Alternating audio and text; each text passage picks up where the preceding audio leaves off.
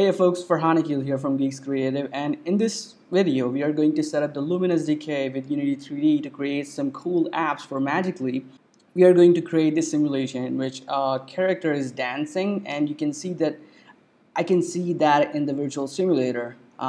This is the Magic Leap simulator, of course.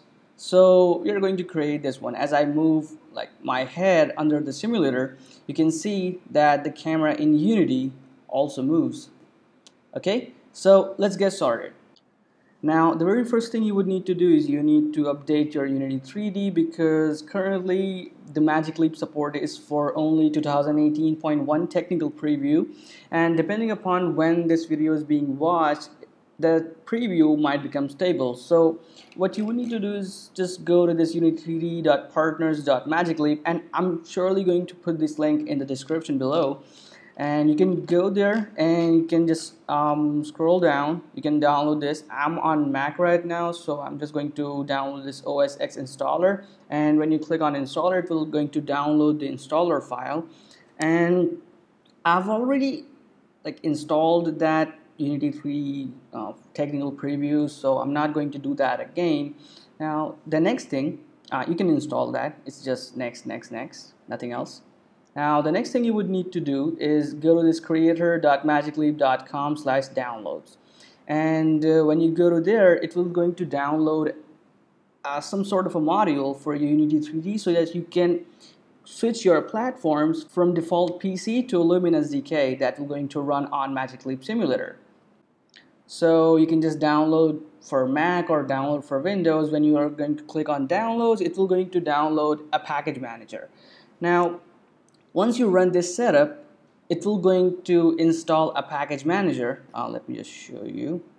When you're done with the install, it will going to open this package manager, and you will be getting the option to download the latest Lumen Sdk for Unity3d. Now I'm just going to show you in 1 minute.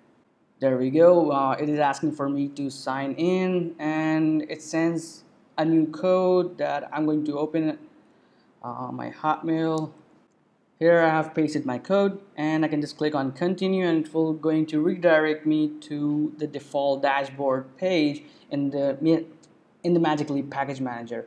Now you would need to download this one, the Lumen Sdk. It should have this check. If you don't have this check, you can just click on download and install. It will going to install Lumen Sdk in your PC or Mac or whatever you're using. Now the next thing, you can also download this Magic Leap Unity package, but it doesn't do anything yet, because the project we are going to develop in this video doesn't require this external Magic Leap Unity package. The reason why, you're just going to see in like 2 minutes. The next thing, we don't need any other thing. If you are not sure about your Unity version, you can also just click on this button, open in browser, and it will going to redirect you to the same version, like this technical preview version. You can see that same URL. Now once you have this check here, like Lumen Sdk, what you can do, you can just search and Magic Leap Remote. With Magic Leap Remote, you will be able to start a simulator that will going to load a virtual room for Magic Leap to run, and let it start. Okay, so I'm in the default screen. Like, it gives me an option to start a simulator and start a device, but what we are going to do is we are going to start a simulator. So just click on it, and it will going to start a virtual simulator that will look something like this. Okay, now for the very first time, it will going to ask you for several permissions, like this one, this allow. Sometimes it asks again, I'm not sure why. And here you can see you're going to have this issue when you start the simulator, is because you don't have any virtual room. And as you don't have any virtual room, so you're just getting this wide Magic Leap icon that you can pan, and you can rotate your head around. What you can do is you have the option to load virtual room, but you won't have any virtual room because you haven't created yet. And to create a virtual room, what we are going to do is, let me just quit this Magic Leap Remote. We are going to start this again, but let's just quit it for now. And it was going. and it asked for a permission, so I gave it. Now what you need to do is you can just go to the installation directory of Magic Leap, and I can access that through my hard drive. Users, that's my username, and there you go. You would have one Magic Leap folder in the start, and when you have two, it means that you have a room. So I created a room before, but right now let's just go into Magic Leap, go to MLSDK, this one, version 0.11.1, and in this virtual device, go to bin, and there you have it, virtual room generator. Just double click on it and it will going to open an application that will allow you to create a virtual room. So we have this, and I'm not going to do any modification in the room, and it only allows me to look at the room that are currently available. We can generate random rooms from this button, as you can see, and the room that we are going to create, I think if you like move your mouse or scroll down or scroll up, you can see that you can move around your virtual room. Now you really don't need to save this room. What you can do, you can just export this room because you want to load this room in the simulator. Now as we have this, you also have the option to change and modify anything that you want. Now I think this is okay, or we are just going to create a random room and click on export. When you're going to click on export, it will going to give you an option to save as the exported room, and here you can see I have this first room and Magic Leap demo. This is the name that I gave it, and you can just close this one and exit. Now you can start the simulator again. We are going to our spotlight search and look for Magic Leap remote, and once it is started, you can just click on this start simulator, and it might ask you for the permissions again, and let's just give it this permission, allow.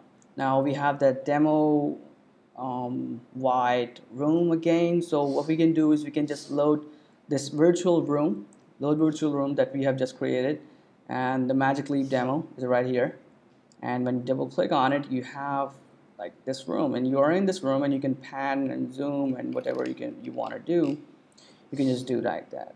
Okay, so as you can see here, we can like interact, or we can just look around in the room and just like doing this.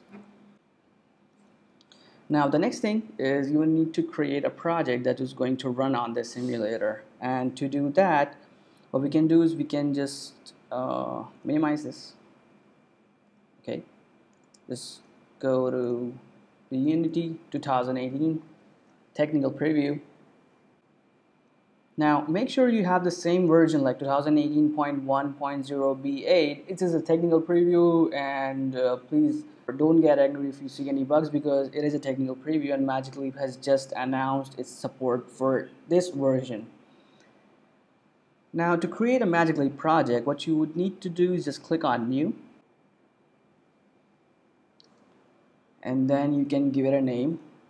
What you can do is you can just give it any name.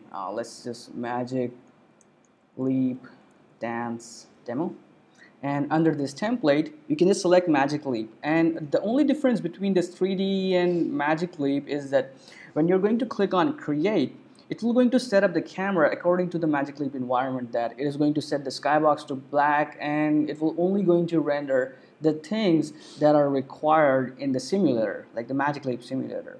And project name is okay, template has been selected. I don't want any analytics on this project, so I'm just click on create project. Now the project has been created, and as you can see that the default platform is PC, Mac, and Linux standalone personal with this metal. And you can also see that we have the sample scene. That's a good thing about this preview, that is that you get a sample scene that is already saved, and if you click on S, you don't get the option to like rename this scene and save scene as. And the very first thing we need to do is we need to make sure that our platform is not this PC. We want the platform to be the Lumen Sdk. Now, if you have already installed the Magic Leap packages, you would really get this Lumen Sdk and Lumen OS option. And when you click on switch platform, make sure that it has the SDK location. And to just search, you can just click on these three dots and just go to hard drive, users, front, and it's under Magic Leap, SDK.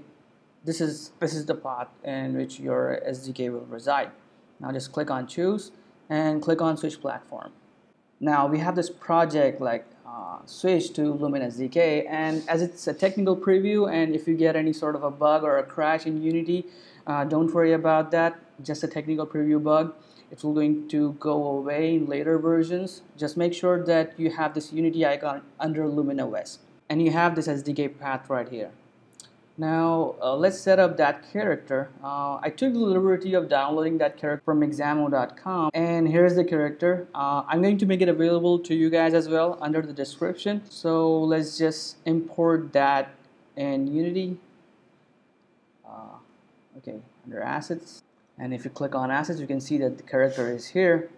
It is always a good practice to organize your things, and what we are going to do is we are going to create several folders for 3D models, animations, animator, and materials. So the first folder is models, and we are going to drag this character inside this model. And if you click on the character and if you drag right here, you won't see any textures. It's plain white. We don't want that. Just delete that. And under character, let's just set the scale factor to 0.5 as because I have tested it before. It's not a guess. So under materials, you have this extract textures option. Just click on that and just choose. It's going to extract the textures from this character FBX file, and it's going to import that in your project. So the next time you import your character in 2018, make sure that you extract the textures as well. So it's just an option. Okay, now the character is here. If we drag this in our scene, you would be able to see it with textures. So we got our textures. You can see that we have those textures. Now the thing we need to do is make sure that it is behind our camera. Currently is on the camera.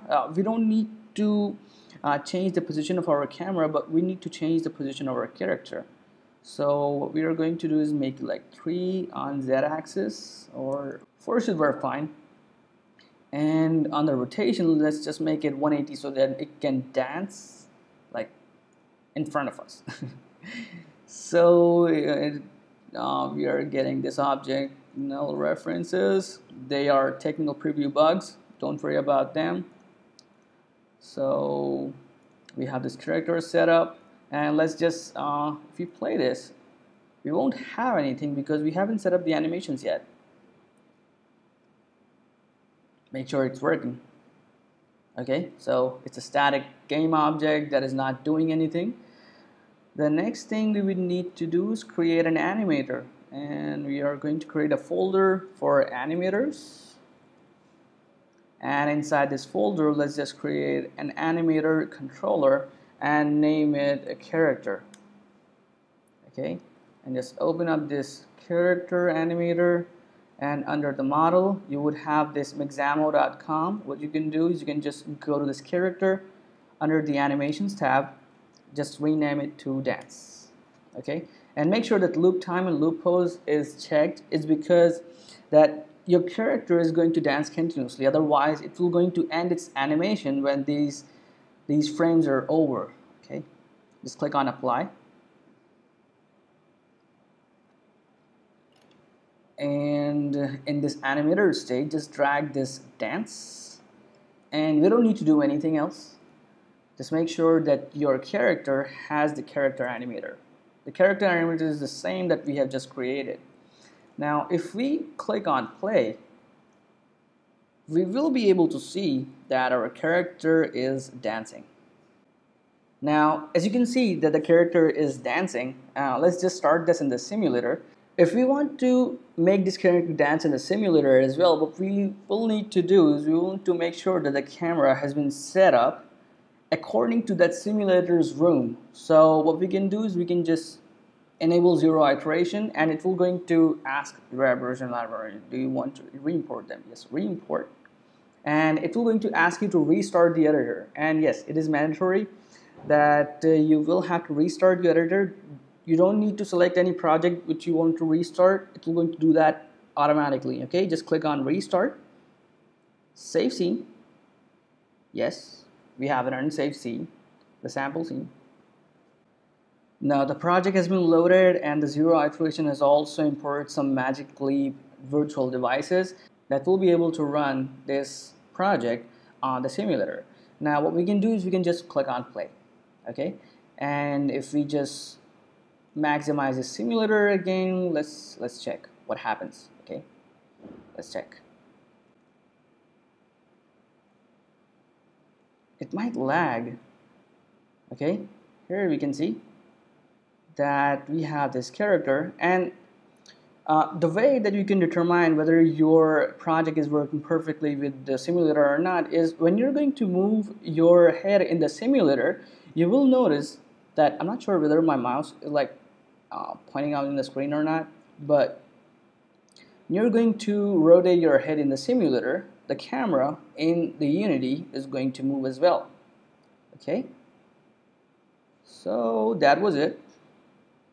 So in this video, we have learned how we can set up the Lumen Sdk with Unity3d, and how we can set up our camera, and how we can import the Lumen Sdk library virtual devices in our game. And that was about it. That was it for this video. Make sure to like, share, and subscribe.